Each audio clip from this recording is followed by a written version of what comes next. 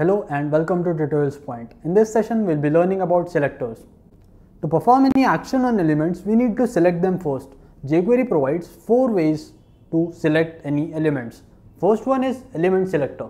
To select HTML elements based on the tags, we can use element selector. Like here, we have used $ followed by P. So this selects all the paragraph tags specified in the web page, and we can manipulate them or give any action we like using this element selector $ followed by P.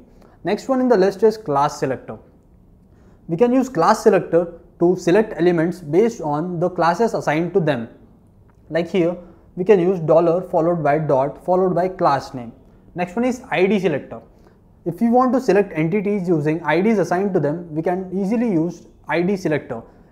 To use ID selector, we have to use $ followed by hash followed by ID name. Attribute selector. If we want to select elements on the basis of attributes assigned to them, then we can use attribute selector. To use attribute selector, we need to specify $ followed by attribute name in brackets. In attribute name, anything like value, name can come. Let's see how all these selectors can be implemented in practical.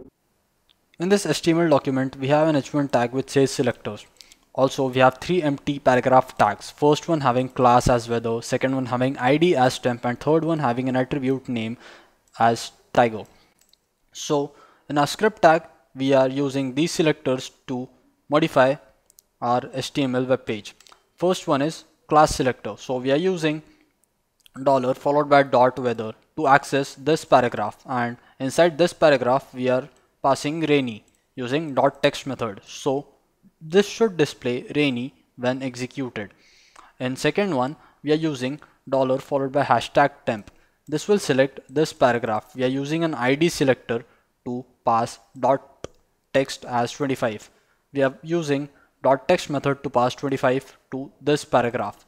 In our third case, we are using an attribute selector. Attribute as name and value as tiger inside brackets, followed by dot text method followed by our text which we need to put inside this paragraph. So we should get rainy followed by 25 followed by my name is tiger in our web page, and at the end we have used $ followed by P, and we have used .css method to give color as red. So we should get all these things in red color. Let's see the output. So here is our output which says rainy 25 followed by my name is tiger, and at the end the paragraph selector we used gave these colors red color. So this is how selectors work. Thank you.